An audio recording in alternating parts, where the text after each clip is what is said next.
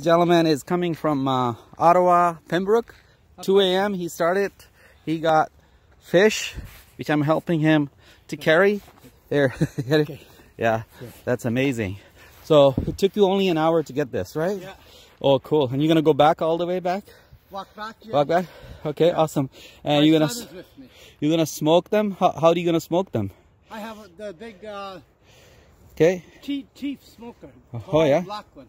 Excellent. I got up at the Pro Bass. Oh yeah. And then it's gonna last you how long? 3 months, 6 months? This fish? I can put it in the freezer.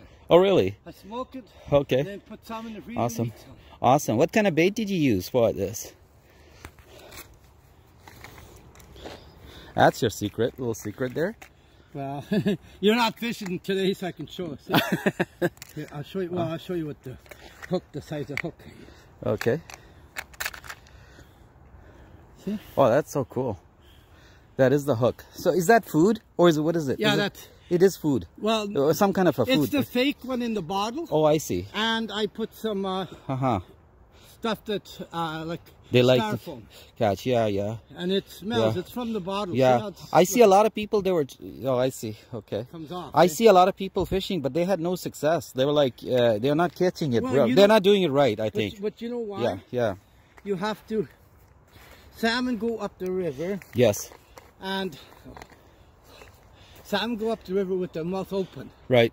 So if you see a salmon coming, you put it in front of them, and then when they go up and they grab it, then you yank. Yeah. Because if they're here and your bait's here, they're not going to go to it. Oh, I see. Oh, okay. Because they're saving their energy to get up the river. Oh, up the river. Yeah, that's a technique. They won't need all their energy. You know? Cool. What other spot you found best beside this? You found this best, or down there too? It as well. Oh, okay. Yeah, just before that bridge on that. Down oh, there. Okay. Oh, that's good. So is that like a full-grown salmon, or these are babies too? These are like full. No, they're full-grown. Only the full-grown ones that lay eggs come up the river.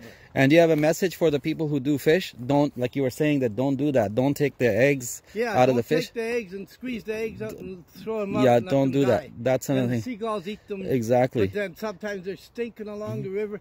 You walk sometimes down the river, you can see some, and they stink, and you wonder why they're there. It's not because they died up the river. It's because somebody got them and squeezed all the eggs out. Any other message for the people who are like learning how to fish? Some techniques? All good. Just try. Just try your best. Yeah. Okay, awesome. So, but really, it's good to have the waders. The waders? Because you can't get in. This way you're in the middle of the river. What's the wader? What is the wader? The chest weight. These are waders. Yeah, it's all one. Oh, really? Yeah. It's heavy? This is heavy. That's why it's hard to even carry all this. And it must be hot. Is it hot inside? A little bit. But see, I have patches. Okay, awesome. Okay, wonderful. I use the bicycle patch to patch me. Okay, wonderful. What's your name, sir?